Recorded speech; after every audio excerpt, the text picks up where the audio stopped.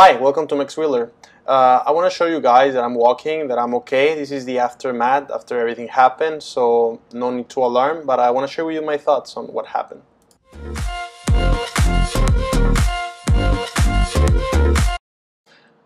Hi, what happened here, I think that the stand of the V12 high torque got stuck into the wheel somehow, causing the wheel to deflate while I was driving it and trying to get the max speed. So I got the crash and I feel okay, everything's fine. So I just want to make sure that you guys be careful when you drive this one and make sure that the stand is in the correct position.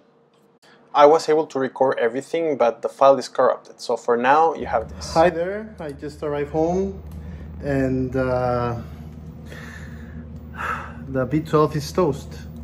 So I'm gonna try to inflate it to see if the tire works.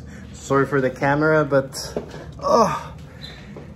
it was just a crash, and you know, I want to know what happened, but I really wanted to show you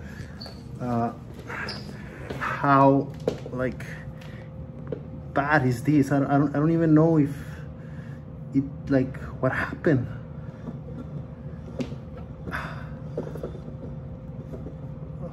No air on this. I'm gonna try to like inflate it.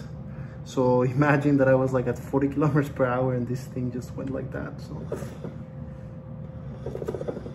do you listen to that? What happened?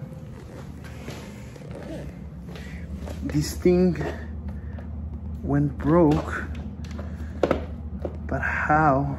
I don't understand. Maybe it did like that. I don't know. So I'll keep you. Oh wow, look at that. Crazy, huh? Everything else is good. So this worked very good. Just that burns. Yeah, that one is destroyed. So but I mean, my elbow is perfect. So we'll see. My shorts. The lesson for that is use something that you can dispose. The knee guards, look at them. They did their job very good. Okay. Now that I'm thinking, I was going into a straight line when this happened, so there is nothing on the street or on the road that made the stand kind of being corrupted. Maybe, I don't know, I was actually trying to achieve the beeps because it beeped on me at around 55 kilometers per hour.